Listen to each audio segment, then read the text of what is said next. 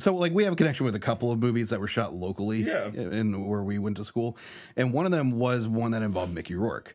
And one of the writers in his contract, because I had talked to, you can blurb this out, talked to about it. Yeah. And he said that one of the writers in his contract was he had to have his dogs on set with him the whole time.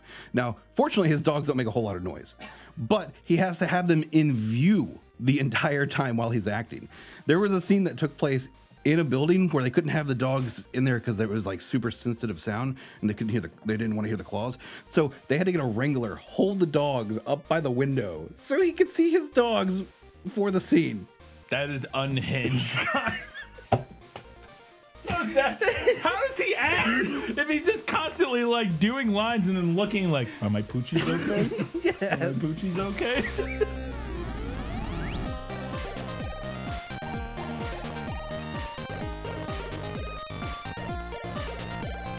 Hello and welcome back to the 176th episode of Good Bad or Bad Bad Show. Watch every movie study. You should too. I'm your host, Mr. Brian Schilligo, joined as always by the other host of this illustrious show, Mr. Kyle Hinton. What are you doing? It's Gary Daniels time! Startled me. I wasn't expecting all that energy right out the gate. This movie was fun and I loved it. It was a lot of fun. So today we're talking about a 2015 film. How did you found this director? Yes. And then was it this movie? It was through this film that I found, because I was like, what's a weird collection of a bunch of action stuff? It's like, it's a Gary Daniels film. It's also got Eric Roberts. Yeah. And Mickey Rourke. And Michael Madsen. Daryl Hannah. It's wild. Jeff Fahey. It's a weird collection of a bunch of people who have been in movies we've done. Yes. Like little bit parts in movies. Exactly. But like usually they're all either like the main antagonist or the main protagonist. Yeah. Never are you have so many of them collectively in one just spot. Like weird supporting characters. Yeah, it is very interesting, and we'll get into it. And I'm not afraid to admit that I don't exactly am not sure what happened in this movie. No, but that's not the point, though. That's true. That's true. So the film is a 2015 film directed by Ara Paella, who, which I'm sure I pronounced that wrong.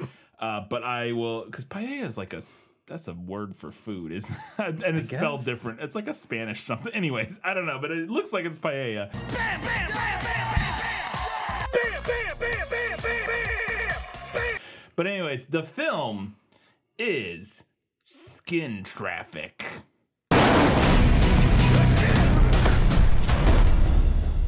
I'm not going to be okay with anything.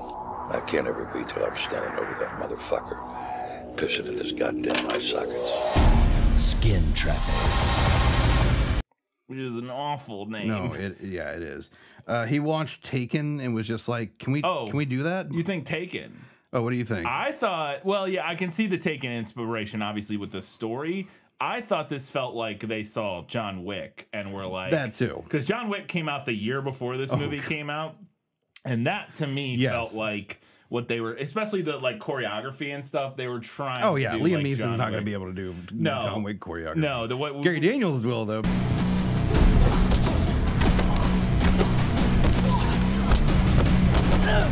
Because the man is built like a...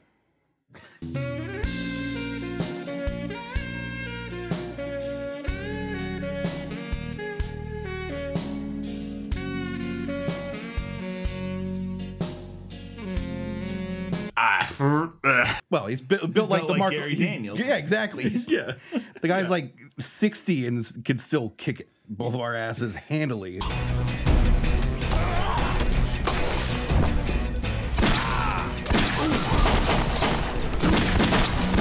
Oh yeah, absolutely. Yeah, that dude will be able to murder me until he dies.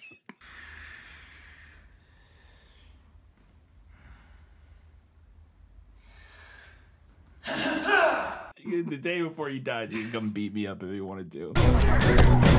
So just getting into it, the film is produced by Raging Pictures, which is such a metal production company name. And when that logo came in, I was like, oh, I know we're in for something intense. And my favorite... So this movie, as you said, it's like somewhat competently directed and shot. Somewhat. So there's varying levels of quality, let's just say. Yes. But for the stuff that's really good, I don't know who their DP is, but that person like knew what they were doing. Well, the stuff, yeah. For the really good stuff. Yeah, there's like, some stuff that's pretty good that looks pretty good and was clearly shot with a different camera, with different crew and full like lights. And then there's other stuff that was clearly shot by like one person like with Unit a very B. cheap camera. Yes, and like no lights, no but nothing. Like when they spent money on the production, they knew what they were doing. Yeah, it doesn't look too bad when they have the money for it. But the thing that really blew my mind leading into this is like right on the open, it was so cliche and terrible right from moment one. The opening monologue that Gary Daniels does is so bad. Some people might think that I don't have a conscience, that it's all about the money. Well, that's never been true.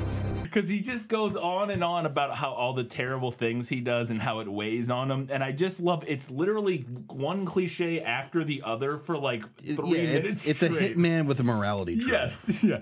The day it doesn't affect you is the day you lost your soul. And hell has a very hard floor. And the day it doesn't is the day you've lost your soul. You stepped off the ledge into the abyss. It's just, the universe doesn't make any exceptions. Make sure you're pushing in the right direction or the universe will push back.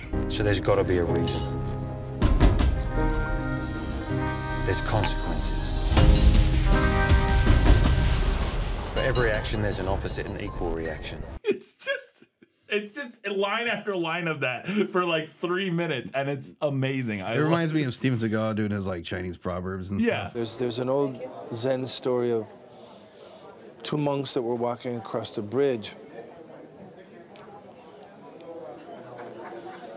And the junior monk said to his teacher, he said, "What is the Buddha nature?" And the older monk picked him up and threw him in the water. You know? Yeah, it's so overwrought. Some people, they just need killing. And then he walks into a church, Kyle. Like, are you kidding me? Yep. I only know that some people, they just need killing.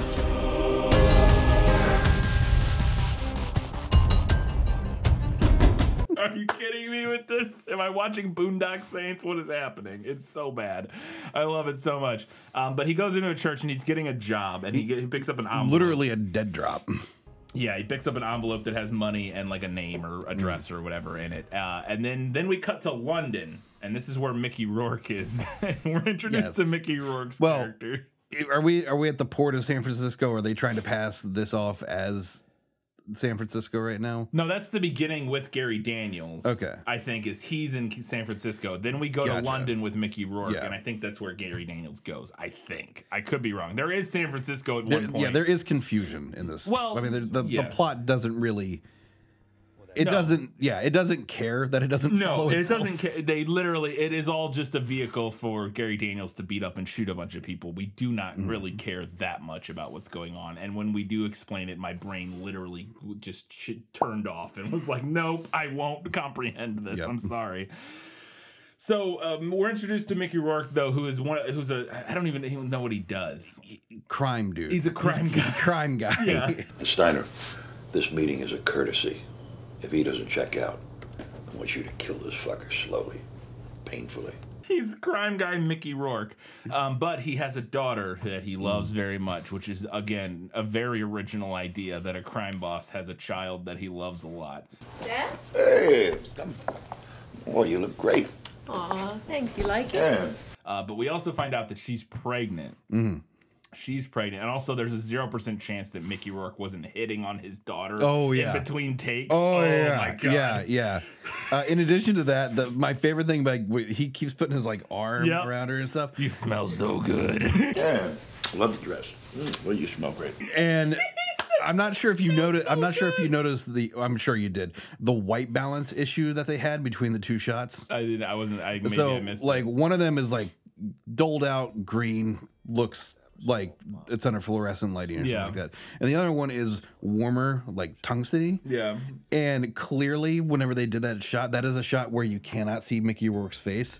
That was had to have been shot at a later date as pickup shots, and that's just a stand-in. Oh yeah, I was pretty convinced that there's a shot here in a second that I was 100% fairly sure that is a body double. I could be wrong about that. We'll get to it in just a second. But we're explaining and setting up all of our characters. And also, when we find out she's pregnant, I was like, well, she's 100% dead. Oh, yeah. She's dead. Yeah, she's easily. dying. I know how these movies work.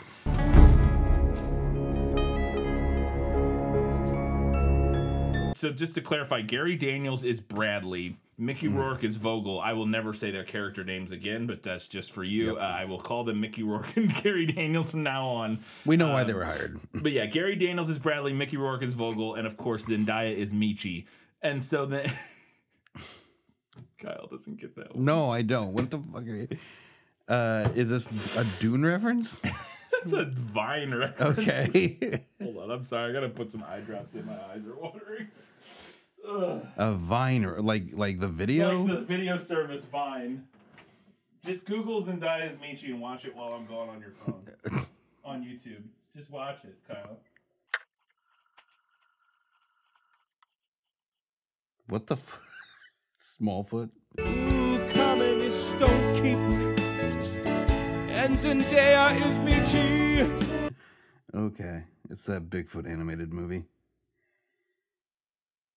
So, Smallfoot. Got it. Oh, but you didn't. It's so good. Oh, no, I didn't bother playing it. What? How dare I, right? Kyle! So good. You don't understand culture. Uncultured swine. Zendaya's Michi is one of the greatest videos produced in the last 100 years. And Zendaya is Michi. Then we kind of cut forward. Not cut forward, but we jump. Gary Daniels is arriving into Mickey Rourke's like lair. And by the way, he's contracted to kill and obtain an item from Mickey Rourke. Yeah. Yeah. So, you know, Bradley, Gary Daniels is a hitman. Yes. And yet you don't normally go up to your target and be like, hey, buddy, let's chat. I'm going to kill you in a minute, but first let's talk. Let me just get straight to the fucking point. Why the fuck are you here? You know why I'm here. The disc. Yeah, so he talks to him and he basically explains that he needs the disc from him. And then all of Mickey Rourke's men try to attack Gary Daniels and he just murders them all. Murders the shit out of them.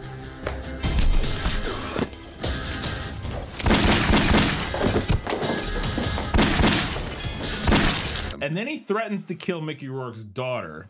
He's like, I'll kill your daughter if you don't give me the disc. I'm not gonna kill just you.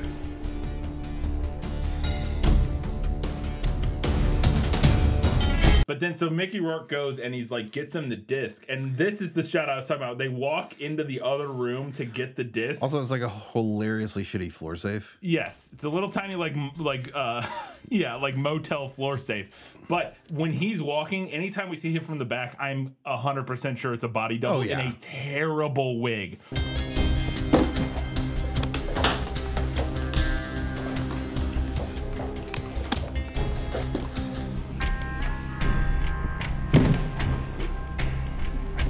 Oh my god, dude, the wig, and I'm not even convinced that what Mickey Rourke has on his head. It's probably not hair plugs, yeah. It looks like a wig to me, but yeah.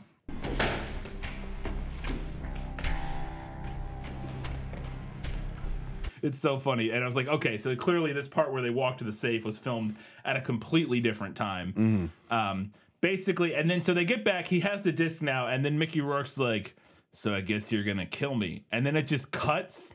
And the scene ends, and then it says 6 months later. And I was like, okay. I guess we'll find out what happened there eventually. What am I going to say? I presume you're going to just kill me.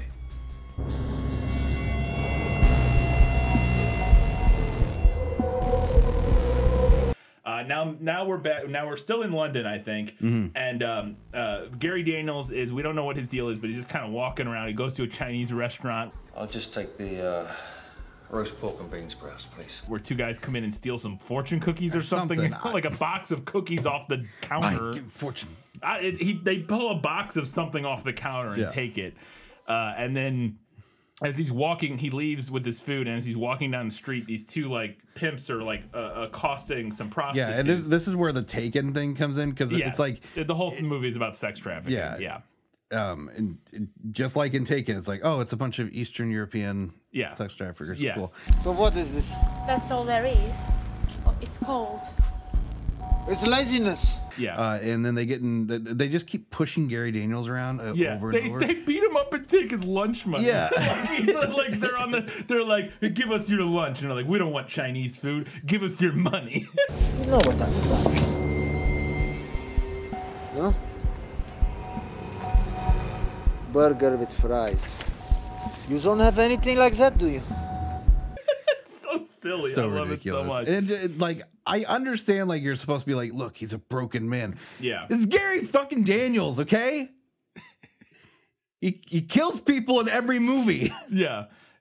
So he goes and so he gets his lunch money stolen, and then he goes inside and he's very sad, and we get a flashback to the events of what happened 6 months ago when he was doing the Mickey Rourke job. Which I guess more bodyguards came in. More bodyguards showed up, and he had to murder everybody. And then as he was leaving, a guy got off an elevator, and as he shot the guy on the elevator, the daughter was behind the guy on the elevator who like fell out of the way, and he shot her like right in the stomach and killed her.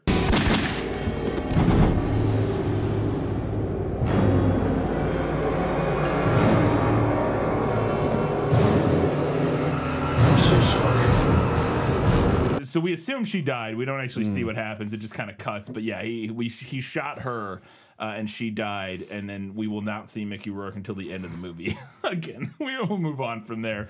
But so he decides now he's got to do something. So he goes into this bar where I guess these criminals hang out or whatever. He's in this bar, and these people start shit with him. And this bar is so funny. He's just beating the shit out of everybody.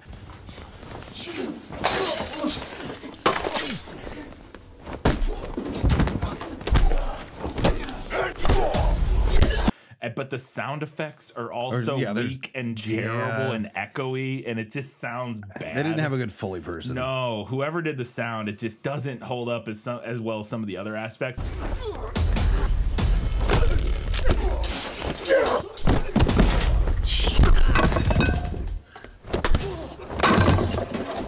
Because again, and we'll talk about this throughout, the choreography and the fight, like cinematography, is pretty good overall. Like the fights feel intense and fast, and like, you know, it feels like we're not just watching people go through choreographed, rehearsed, like shitty fights. It actually feels pretty intense and good, but the sound effects do not help sell it at all.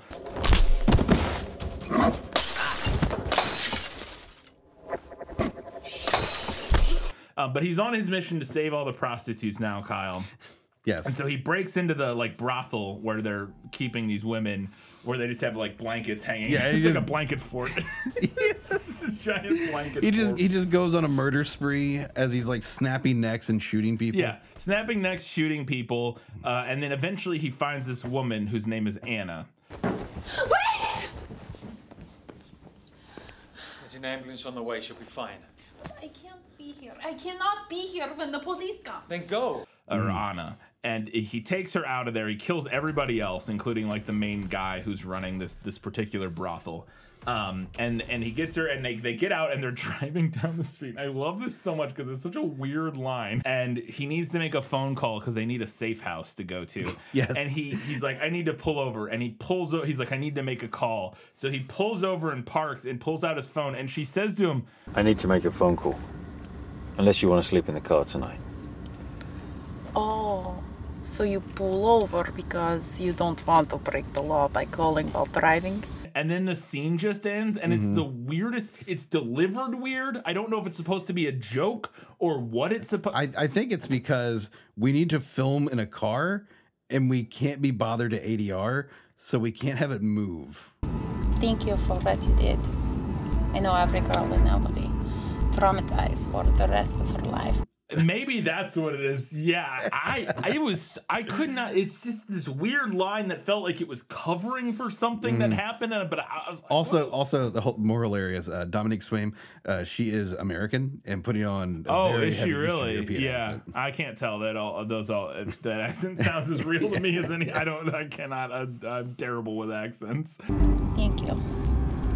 These bastards deserve it.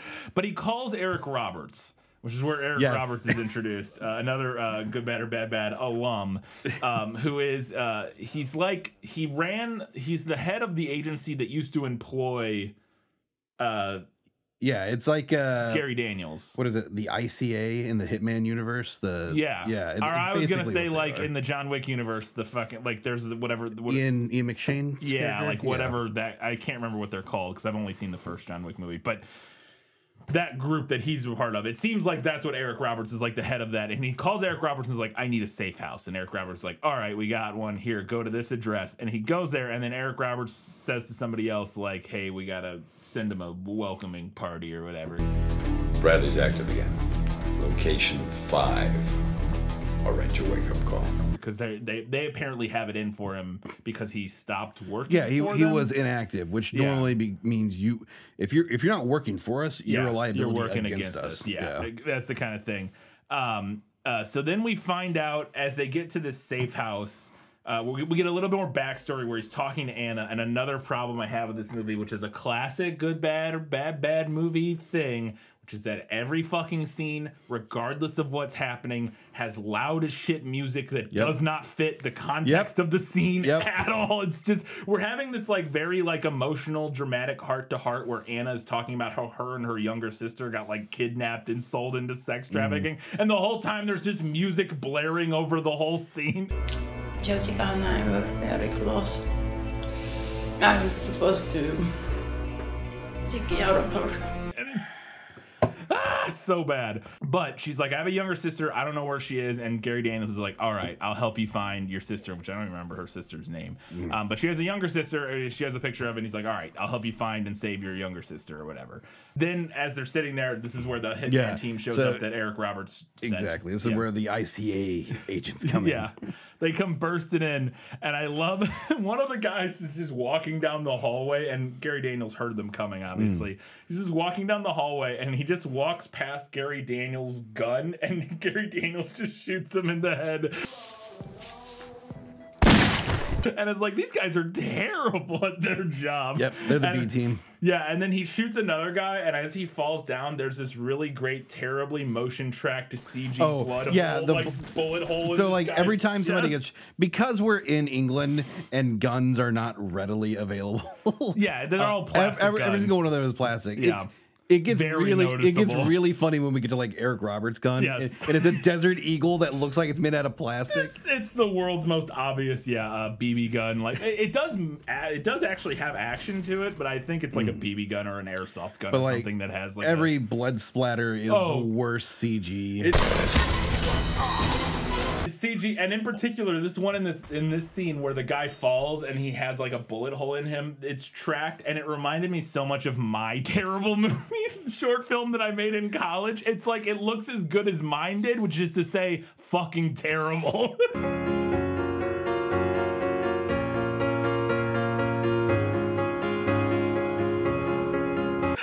I did that on a laptop in like an afternoon. This is an actual movie with like actual people in it, and it looks just as bad. Well, you know, it's a relatively for that thing, it's the same because all they did was go to a college and was like, hey, you know how to use After Effects, right? You know how to use After Effects, right? Can you motion track this bullet hole to this guy's chest? Sure, I can try. Sure. I can do my best. But this is where it became clear in this scene to me that they were going for like a John Wick thing, because he does a lot of the like John Wick style stuff where he like steals guns and gun fu stuff, where he like flips the guy around and then like shoots him in the head while he's on the ground, like lots of that kind of like John Wick style stuff.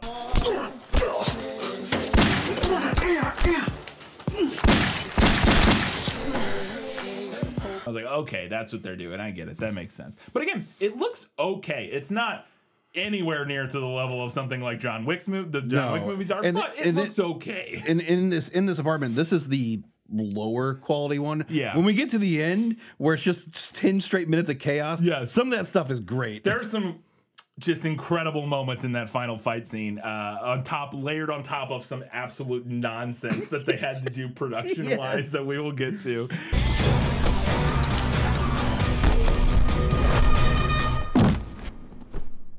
So then also after he's able to dispatch all these guys, then we cut to Daryl Hannah and Michael Madsen. Daryl Hannah's in this. I mean, yes. All right. She's working with Michael Madsen. Do they heard Michael Madsen had like the same agent, and they were like, look, you can friends. get Michael Madsen, but you got to get Daryl Hannah with you. I don't know. But they're working together, and I guess they're just part of this I guess trafficking ring. They like oversee all the schools is what they call them. Yeah. Something like that. Something like that. And they're just hanging out in this bar. We also get this. This is 4 straight minutes of character introduction that accomplishes nothing. My grandfather fought at Arm, American Airborne. Fought against the SS division. Called themselves the Crazy Hats. Literally irrelevant. We just have Michael Madsen talking about how his grandpa was in World War II, and I'm like, what? I get the other great thing is Michael Madsen's hair is so pitch black dyed. Yes. It reminds me of Creed from The Office, where he puts the toner in his hair. Yeah, absolutely. And he has my favorite piece of wardrobe in maybe any movie we've done ever. Not in this scene, but in a scene coming up a little bit later. When it cut to that scene with him, I lost my shit laughing at like whose idea was it. We'll get to it.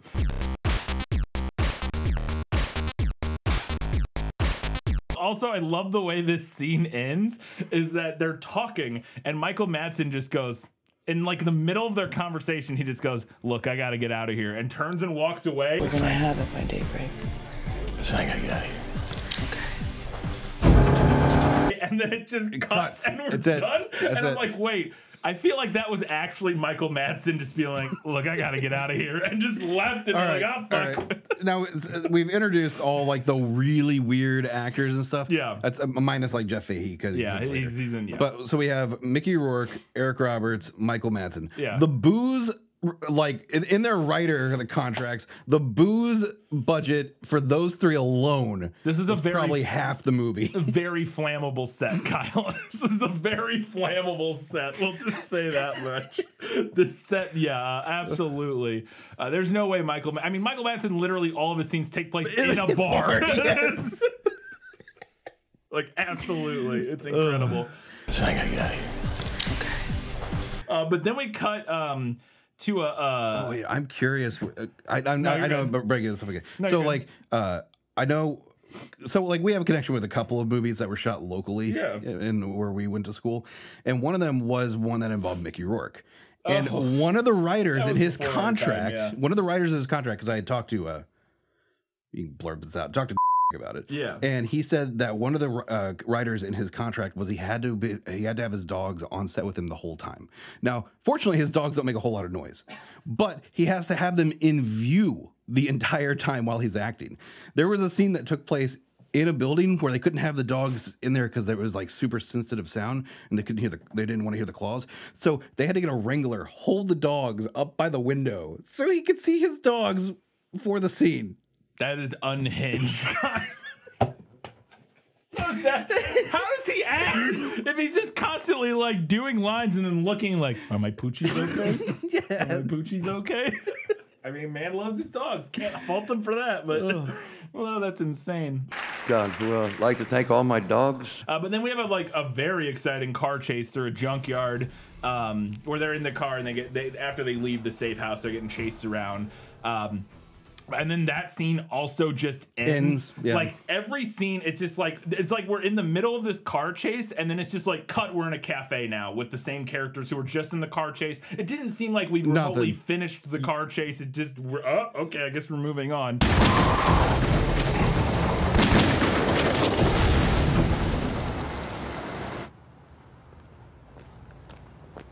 Morning. What will you have? And I love in this cafe, fucking Anna is like, why are they chasing us? Who are those men? Why are they chasing us?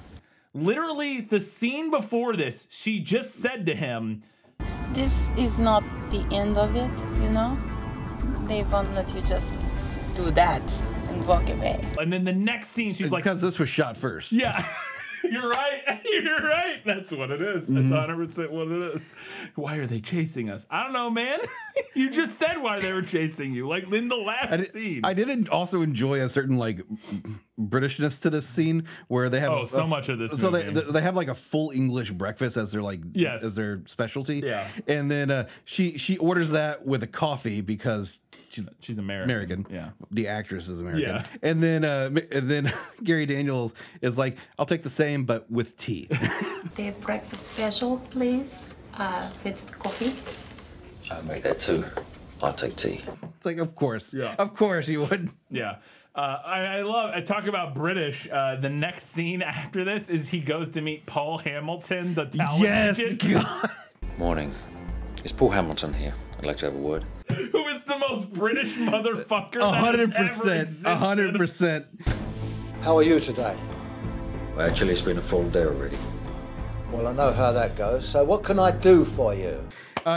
He's not the same actor, but he reminded me of the actor who played Walder Frey in Game of Thrones. A little bit. He reminded me of every character or every actor in that fucking terrible British mob movie we did. Yes. I can't even remember the name of it. Ganwick Gangsters. Yes, Gatwick Gangsters. That's it. Yeah, he reminds me of like every actor in that movie. But he goes to this talent agency to meet Paul Hamilton because he got a tip on that. And this guy is like a talent agent who placed these models with these people, and so he thinks there's a connection. He will know like who is running these like prostitution rings or whatever. And I love he goes in and he talks to like this guy's secretary, and she's like, "Oh, sure, you can go in." And the office is right next to her. Her desk is right here, and it's like right next to it. Not really. It's not so much an office as it's like a conference room. It's like a conference room. All windows. There are blinds, but they're all windows everywhere, all the way around it. And so he goes in, and again, it's another scene where just they're having a serious conversation that should be tense and interesting, but the music is just blaring and overwhelming the entire conversation. Rachel mentioned something about Anna? Yes, well, you used to be Anna's agent, and Jessica's too, I believe. So I was hoping you could tell me exactly where Jessica Peel is right now. And I also love when the conversation starts, he goes, "I can call you Paul, right?" And the Paul guy goes, "Yeah." And then there's just a pause. I think you're misunderstanding me, Paul. Can't call you Paul, right? Huh? For like 10 seconds, and then the scene moves on, and it was like, what is happening in the edit? When he's trying to get information and he gets violent, it becomes the most Get Carter scene in this whole film. I'm not sure if you've seen Get Carter. No. Michael Caine is from like the 70s, where he's trying to find out the people who killed his brother. Yeah. Ironically enough, Michael Caine plays a hitman in that too. Oh. Is that a common thing? It has to be in England. Yeah. What, hitmen? Yeah, sure. Why not? That's where the ICA is based, right? Sure. Anyways, so it's so like Get Carter because he's like strangling him with a tie to get information. With his own tie, And it reminded me of where in Get Carter is trying to get information, and the guy's begging for his life, saying he didn't do it, and Michael Caine just stabs him in the side, goes, "I know you didn't do it. I know you didn't do it," while he's like bleeding on the side of the street. It's great. I know you didn't kill him. I know. Watch Get Carter. It's a fantastic movie. Right, I'll check it out.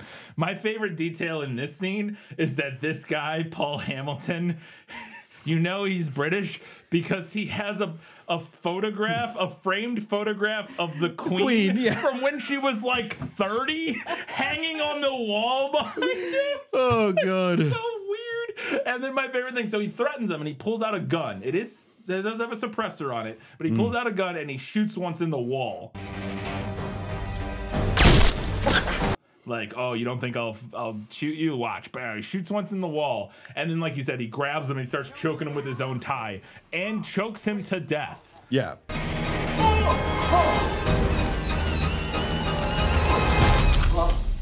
And then walks out of the office. Yeah, and of course, I mean, this is once again movie magic. Sure. suppressors don't actually make a fucking bullet silent. No, he is in a busy office with like people everywhere, and it's a full room of windows, and he just choked a guy to death and shot a gun, and nobody has any idea any of that happened. Oh, and my favorite part is he's leaving, and the secretary was like, "Oh, did you get all the information you need?" Oh yeah, he remembered the two girls just fine. He actually got all choked up over it. God, what a line! What a line! Were we able to help? Yeah, he remembered them well. Actually got quite choked up. Then he ends up calling and talking to Eric Roberts again, or Eric Roberts is calling somebody. I only mention it because Eric Roberts has, I realized at this point, the phone he is using is a portable phone from like the early 2000s. I was like, motherfucker, my grandma had that phone. He's got that 2G coverage. Yeah. Oh my God. And also, this is where we first see the director. Is in the movie. Yes. He plays like the right-hand man of Eric Roberts. Who in the credits is just title, or his character's name is X, but he wouldn't ever hear it in the movie. He just sits there and is like he's muscle. Surprisingly tall. Yeah, and a pretty good fighter, we'll find out. Pretty good martial artist at the end of the film. We then set up the next kind of set piece, which is this big fancy party that is going on with a bunch of, big wigs, and we go to this house and there's security out front. And my favorite detail, I don't know if you noticed this, it's at 50 minutes in the movie, like exactly like 50:04. We see this shot of the front of this like fancy building house or whatever, and the security guard standing there. And as you notice, there's two cars parked on the street in front. Did you notice those cars are not there? Those are photographs of cars edited. Because it's like a fucking Lamborghini. That's hilarious. Look, it costs way too much to rent a Lamborghini for this. So they literally Photoshop these cars. It looks good enough and it's short enough that if you're not paying attention, you will not notice. But I paused. It was like, those are not there. The rules of faking CG are this: make it dark. Yeah. Make it almost where it can't be seen. Yeah, and do it very quickly. The main way I noticed is just like the shadows underneath the car, the way it hit the street looked very. I was like, okay, those are clipped out and edited in there. It's very funny. So he goes. Also, he runs somewhere. Gary Daniels runs somewhere, but then he comes back to their safe house, and Anna's been murdered. She's dead.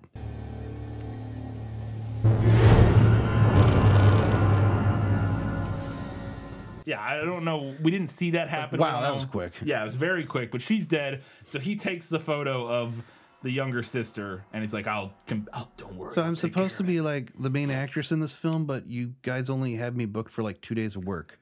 Yeah. Yeah. Apparently, because she gets absolutely shot in the forehead and is dead. Then he goes to this big fancy thing where they have all these prostitutes. Yeah, this is supposed to be their academy or something. Oh, is that? Yeah, I don't know. This is where you get selected. Yeah, they're like introducing into all these expensive power brokers and whatnot. And he breaks in and just starts murdering everybody.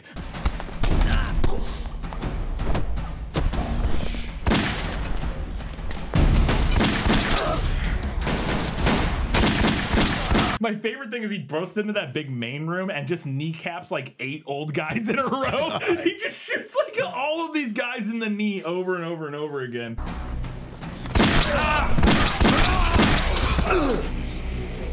have a wife and daughter. For pity's sake, don't. It's incredible.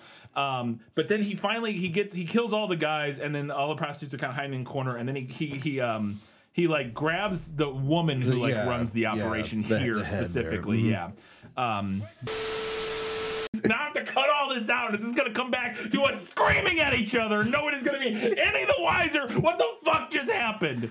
Well, I'm definitely glad that you and I could have a rational conversation about that, Brian, and I respect your policies and principles on it. Yeah, me too. Moving on. So this lady tells her that some guy in Amsterdam has her. I can't remember who it is, but she got sold to some guy in Amsterdam, basically. So now he has to go to Amsterdam. A gentleman of ours. He liked her. He bought her. She's with him now. Who is he?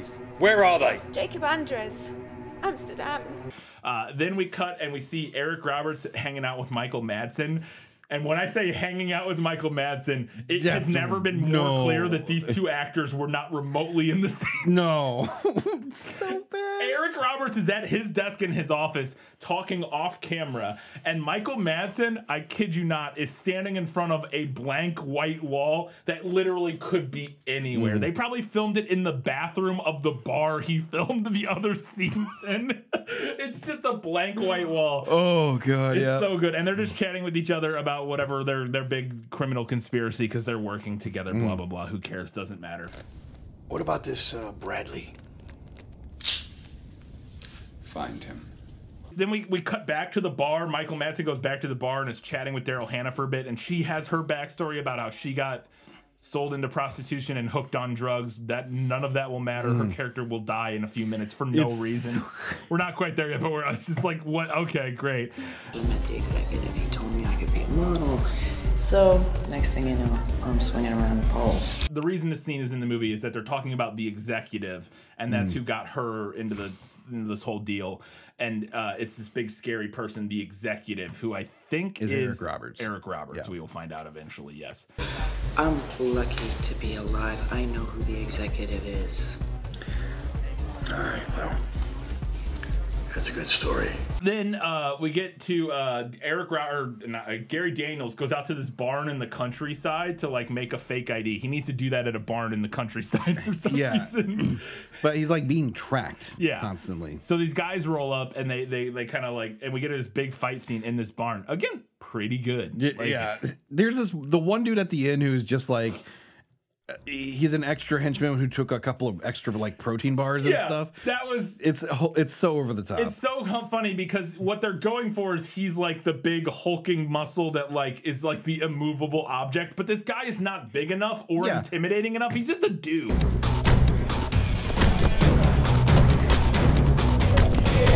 Okay, for the record, it's not like the Netherlands is like that far away.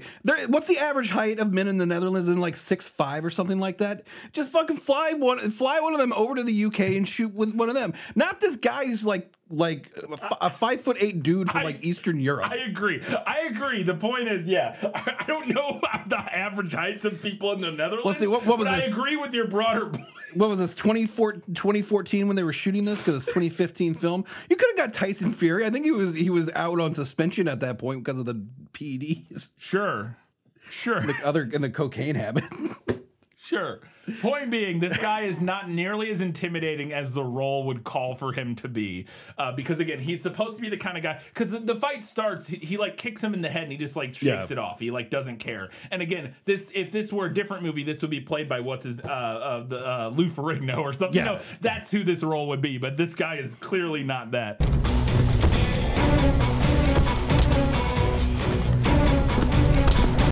But overall, this fight's pretty good because there's some moments where he's like throwing people through shelves and shit that all feels like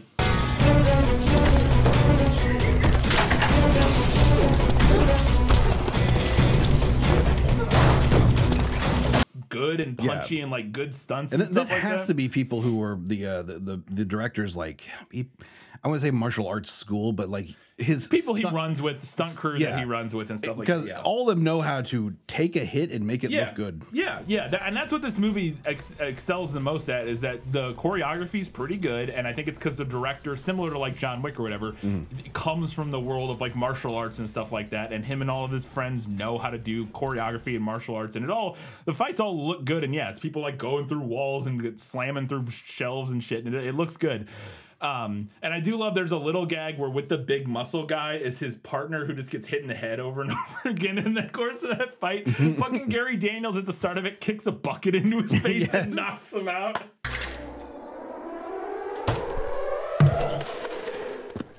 It's incredible. I love it. Then we cut back to the bar. This is the scene where Michael Madsen kills Daryl Hannah, but this is... We cut to the bar, and the fucking outfit they have Michael Madsen is in like this red, like floral kind of. It's undershirt. a red crocodile skin leather jacket with metal stud spikes on the shoulders. So it's like, what the fuck He's probably like the bassist of a band of his band, and he was getting ready for a gig, and he's like, "All right, you guys got me for like 5 more minutes. You want to like change into your wardrobe for this? No." You got me for 5 more minutes, right? I would die if I saw Michael Madsen in real life and that's how he dressed. I would lose my shit laughing. It's great. It's so good. But he's talking to Daryl Hannah, and I guess the idea here is he's just tying up loose ends or something because they're having a conversation. At the end of it, it's a great line. I will say for the actors, because like it doesn't feel like as phoned in with a lot of these performances, which is shocking. Normally it does. I think like the director kind of gave these actors free range to just kind of play this how you want potentially, yeah. Because like whenever he's like, my favorite, whenever he kills Daryl Hannah, he's like, my favorite thing about you, nothing. Yeah, that's the most Michael Madsen, and it's the most Michael Madsen line he could have said. You know what I really like about you? What? Absolutely nothing. It's a great line. You know what I like about you? Absolutely nothing. And then he shoots her. I was like, that's fantastic. That's great. It's so good. But so yeah, he murders Daryl Hannah. I don't know, who cares. Like again, these characters are barely in the movie. They're just there to give these names that we know something to do for a few minutes in the film. If you gave his accuracy a score, what would it be? Wait, what? If you gave his accuracy a score for killing her, Michael Madsen? Yeah, what would it be? Oh no, what's the joke I'm missing? 10. But what does that have to do with... Brian is an uncultured swine who doesn't know 1980s movies. 10, Daryl Hannah, the movie that made her famous.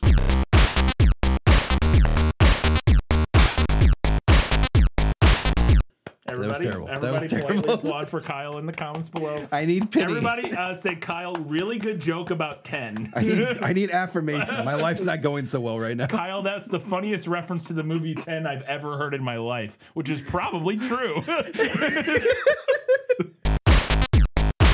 So then he goes to Amsterdam, and I was dying because Amsterdam... Does all of Amsterdam look the same, or do people only film in like the same quarter-mile like stretch? I swear to God, I see that same canal and bridge in Amsterdam in every. We're watching Ted Lasso right now, and they went to Amsterdam for an episode, and I swear to God, it was the same bridge. It's basically Venice with buildings made of wood and everything's moss covered. And bikes, bikes everywhere. But I was like, man, it feels like the exact same place I always see in Amsterdam. But anyways, I'm sure a lot of the city looks vaguely similar. I know the canals are out. If you want it to look like Amsterdam, you go to the fucking canal and you're like, look, it's Amsterdam. I get it. It's so funny. I was like, is that the exact same But how do we know we're in Rome? Show the Colosseum. Yeah, exactly. So then he gets to Amsterdam, and this is where he meets Jeff Fahey's character. And we cut into Jeff Fahey, who is reading a book, and I love we get these terrible not shot for slow-mo shots of him like turning pages and stuff like that. And Kyle, this scene is another one of those scenes that was clearly shot in 2 chunks because there is just an abrupt cut halfway through and the production changes entirely between them. It's insane. There's a different camera, there's different set. It's completely different. Like they had a whole different crew shooting one of these scenes than they did the first half of this scene, then they did the second half of this scene. Because he's standing in front of all these windows with these blinds down, Gary Daniels is, and he's lit terribly in this scene. Like you can barely see his face. But it's not enough to where it's like a silhouette, like a creepy, he's just literally just poorly lit. And then Jeff Fahey's sitting there, and they have this whole conversation, and then Jeff Fahey goes, why don't you have a seat? And then it cuts, and now all the blinds are open. It's nighttime, and the cameras are different. It's all different, Kyle. It's an entirely different production. Maybe you should have a seat. But it's the same scene. It's so weird. It's so weird. I also have no idea what's happening in this conversation. What do they even talk about? That Jeff Fahey's character was also like an agent with the assassination. Is that what it was? And this is just Eric Roberts' character tying up loose ends by framing him. Oh. They mix truth with deception. Black is white, and white is black. And gray lapse and overflows. Okay, because the only thing I remember is that at the end of this, we find out that Fahey's wife was murdered and that his daughter is being held captive to force him to work to help Eric Roberts, basically. And then so instead he decides he's gonna help Gary Daniels. They killed your wife. They're holding your daughter. And Gary Daniels is gonna pretend he murdered Jeff Fahey, I think, is the idea, or something like that. It's very tough. Then we get another Good, Better, Bad Hallmark, the terrible newscast. There's very brief, but there's a shot of this woman sitting there again, looking like she's being held at gunpoint, reading the news. Recluse diamond merchant Jacob Andreas was found dead this evening on the floor of his hotel suite. It's just every time it gets me so much. They all look the same. Ye old news today. It opens up with a news open, and it says news.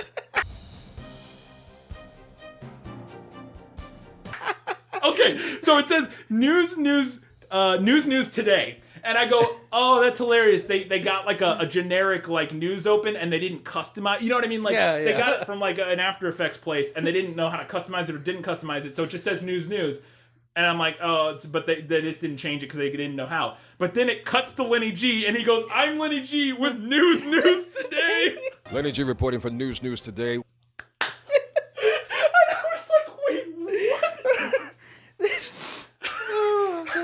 Oh my God, every one of them looks the exact same, and I love it so much.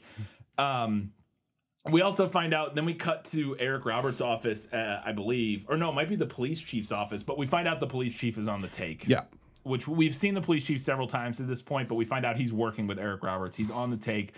And then Eric Roberts pulls out, he hits him over the head with a bottle. Goes straight to hell. Yeah, and then pulls out that Desert Eagle. Desert Eagle. It looks so. Plastic Desert Eagle I've ever seen, Kyle. What do you think? What do you think? Because like Eric Roberts has been in movies where he's used actual like blanks and stuff. Yeah. What do you think his response was whenever he was like, "Are you fucking kidding me?" Yeah, it's so bad. It's amazing. He pulls this thing out and then he shoots him, and it, like I said, it clearly is like an airsoft or something, because it does actually the slide moves when he shoots. I don't think it's CG. It looks like it's the slide actually moving, but it's probably just got CO2 or whatever.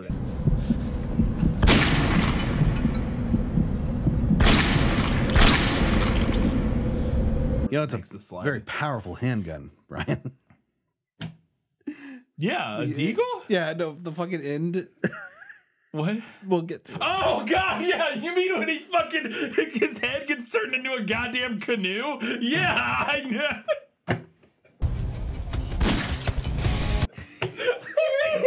It's incredible. It's fucking incredible.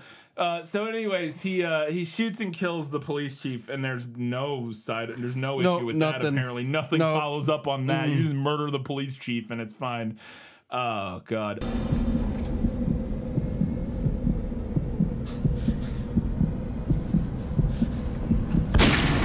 So then Gary Daniels gets a call from somebody, I think Eric Roberts, somebody, he gets a call on, and they're like, look at your phone. And they show him a video. Yes. Where's my proof? Do you have access to the net? Yeah.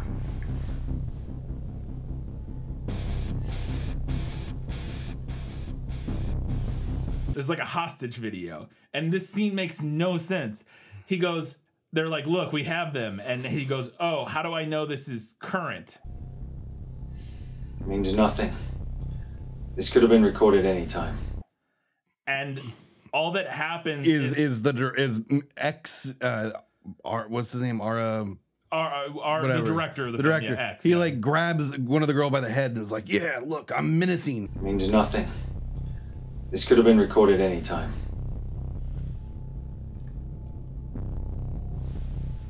Are you reassured now, Bradley? Yeah, he shakes her, and then Gary Daniels is like, "Oh, well, then it must be now." Yeah, it has to. What? That could be he could. Why would that? What? It doesn't make any sense. I don't like. There's no reason that him grabbing her would be the thing that convinced you that was a current video. It just doesn't make any fucking sense. Whatever. Do we have a deal? Yeah. Yeah, we've got a deal. So then they go to this airstrip, which is like where all this is going down at the end of this movie. And I don't even remember exactly what's going on, but I love when they get to the airstrips, these people in a fucking Jeep drive through and crash through this gate, and it's a CG gate. It's incredible. And then out of nowhere, again, none of the connective tissue was shot here. No. All of a sudden, everything from here on is absolute chaos. Chaos. All of a sudden, we see that Jeep drive through the gate, and then we cut inside, and Eric Roberts and Gary Daniels are just together. Yeah. Like talking to each other. Like, what?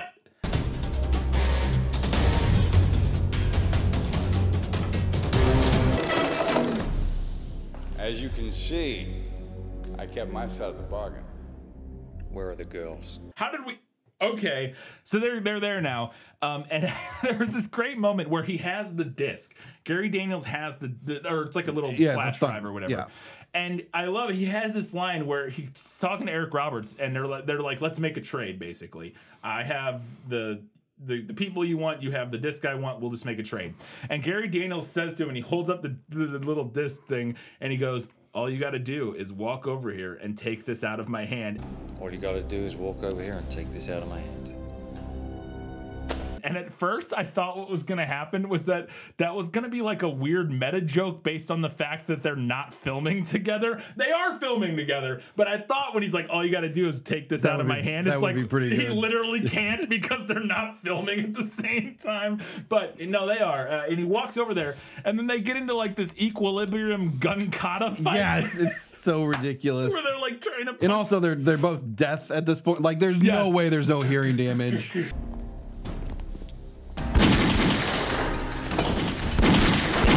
Shooting giant pistols right next to each other's heads.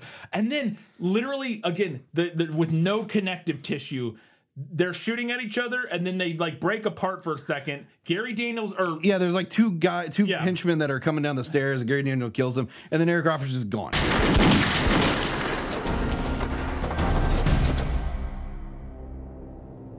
Eric Roberts is gone, and then we just cut, and now Gary Daniels is running through a junkyard.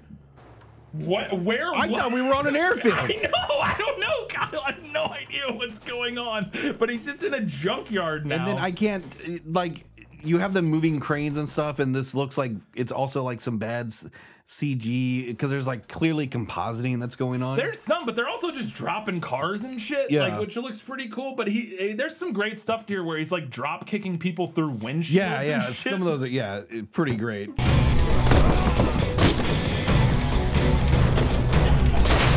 Pretty awesome. And like I said, this might be the best choreo we've seen in a Gary Daniels film that's like, or at least the best executed, best shot. It looks really good, except maybe some of the earliest ones like Kickboxer or whatever. Was he a Kickboxer? Is Capital Punishment? I don't know. The one where he's like doing splits all the time. Well, that's every film from the 90s. Fair enough. Whatever. But anyways, it's a pretty good choreo in this. I love there's this one scene though that's like moment that's really dumb where he's in the middle of all these stacked up cars and the camera does like a 360 spin and there's all these people surrounding him with guns and none of them shoot him. They all run at him with guns. Yeah. It's a melee weapon. Melee weapon, Brian. And he just murders them all. Meanwhile, the cranes are like dropping cars on him and stuff. Then he murders all of them, and then we get back into the yeah, he's like now in like a hangar. A hangar, yeah, which seemed like where we started the scene. There with Eric Roberts. There was one scene where somebody like tries to run into him, and he like rolls over a hood behind him. Yeah. And the choreography in this scene alone is worth the price of admission.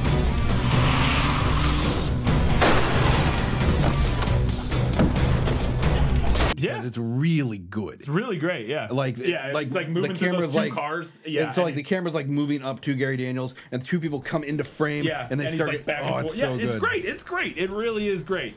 And then, but then we get into this hangar, and Kyle, 100%. Again, this was filmed. This is another one that was filmed in two different pieces. And they had the Eric Roberts scene was filmed at one point with a better camera, and it actually has a helicopter sitting in the scene with them. Yeah.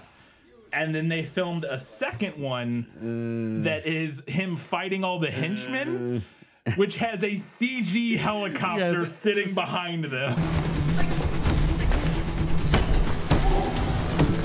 Speaking of which, we forgot this part. So they have the girls with them. They brought them on a like Chinook helicopter, like an army helicopter. Yeah. And the CG of that propeller spinning is just hilarious. Yes. It's incredible. It's fucking incredible. But then he's fighting, and somebody starts up the helicopter in the hangar for no reason whatsoever. Somebody starts the helicopter. So we get more CG propellers spinning. Yes. But we get some great moments, which is that he fucking shotgun blasts the guy in a chest. He kicks him up and then shotgun blasts him for. It's like right out of like a 90s video game. It's hilarious. He does it twice, once into the tail rotor and then once into the like main rotor or whatever, and just chops these guys up.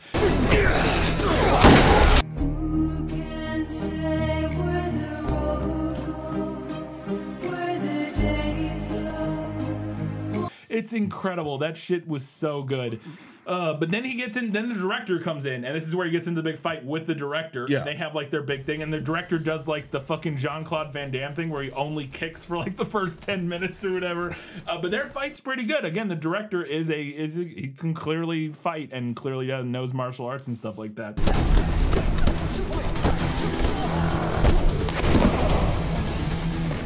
But I have to explain this moment to me. At the end of their fight, Gary Daniels gets behind some barrels. I have no clue. Like they get into their close combat spat, and then they like push off from each other. Yeah. And they each grab a rifle. Yeah.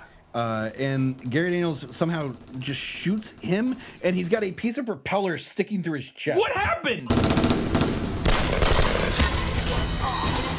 I have no clue. He shoots him with a rifle, and then all of a sudden there's a hunk of metal sticking out of his chest, and I was like, what does that have to do with the rifle? We need to find out what rifles they have, because they're fake, obviously. It has zero recoil when it's shooting. Yeah. It's like if the stock was here and not pushed up against your shoulder, and it's like, yeah. Well, and also it's like, is it a rail gun? Is it shooting hunks of metal? What I think it was he couldn't get a shot. And this is just because they didn't know how to shoot this, I guess. Oh, so he shoots the rotor. Yeah. And it like breaks and impales him. We don't see that at all. That would be cool if they knew how to do it. Yes, that's not at all what we see. What we see is him shoot him with a rifle, and then it cuts to a guy with a hunk of metal in his chest. And I was like, how do these two things relate? I do not understand at all.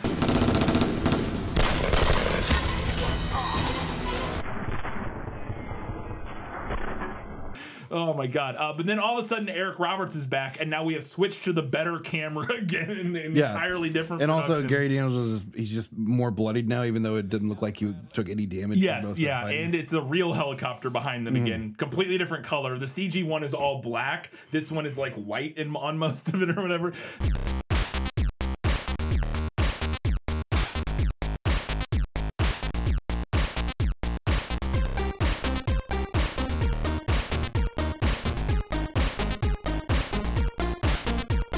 So they have their big standoff or whatever, and then he's like, hey, just come take the thing. Yeah, come take the thing. Come take the thing. And Eric Roberts walks up to him with this fucking giant fuck-off deagle.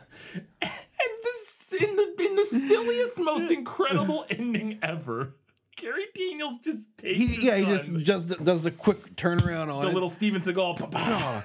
And blows his head off. Blows half his head off. You could have gone so far. Fuck you.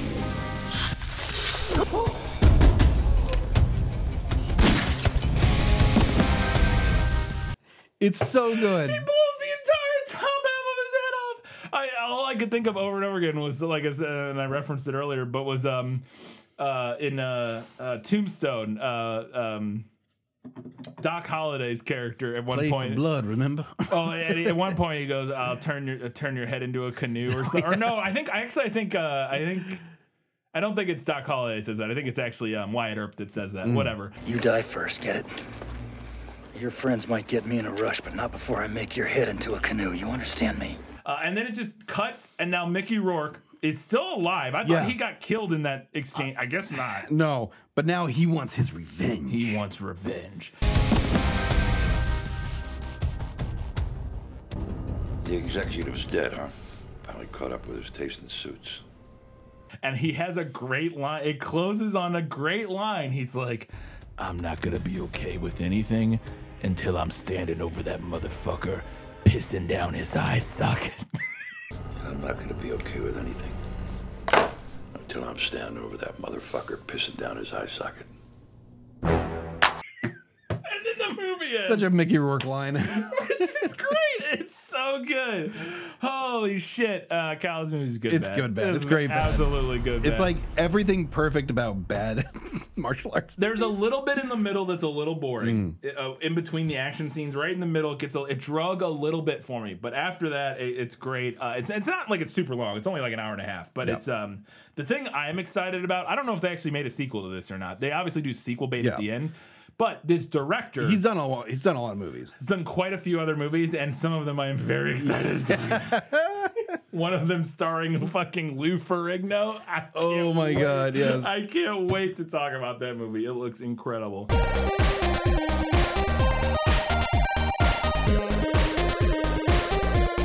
This woman is so miserable. She had just been subjected to inhuman treatment, and now she was picked up by a man and slammed around. Then the man hit her face again with a heavy punch. The man had no mercy for her. Oh, God. But yeah, that's going to do it for this episode. As always, you can do us a giant favor by heading over to patreon.com/goodbadmedia. Support us there for a few bucks a month. Get access to stuff, including bonus content. You can also buy merch. Just head over to tpublic.com. Search for Quantum Physics or Good Bad or Bad Bad and get yourself some GBorBB merch. I have a podcast called This Film Is It. We're talking about movies that are based on books. When this episode is out, the most recent episode will have been The Black Cauldron, I believe. The Disney Black Cauldron movie from the 80s, 70s, 80s. You not seen The Black Cauldron? I don't know why my brain is just going to The Black Crystal for some reason. No, not The Black Crystal, but it's also apparently equally creepy and weird. You can also check us out occasionally on Twitch. Just all this information. Just look in the description, doobly, whatever. If you want to follow anything that we're doing, it is just all look down in the there. description, Discord, all that good stuff. You can be involved with all of that on Patreon. We're actually right after this. We'll be recording got a Q&A, and a mailbag episode. The mailbag episodes we are putting up on a second channel so as not to fuck with our algorithm too much. I probably will share that at some point. We just haven't yet. But the mailbag episodes we're going to be, and maybe some other stuff we're going to be keeping on a secondary channel because that stuff doesn't get as much engagement and it can fuck with your... Doesn't matter. I don't even understand it. I just know it can fuck with your algorithm, so we're not putting it on the main channel anymore. But yeah, and then on Patreon, if you support us for a couple bucks a month, you can access and listen to the AMA where we once a month, every couple months, we do an AMA where people ask us whatever, and we'll just sit there and talk for an hour and kind of answer all those questions, and that goes out for everybody on Patreon. So that's it. Until next time, keep watching movies, especially Skin Traffik. Skin Traffik with a K. Skin Traffik. Traffic. Wait a second. That's not how that goes.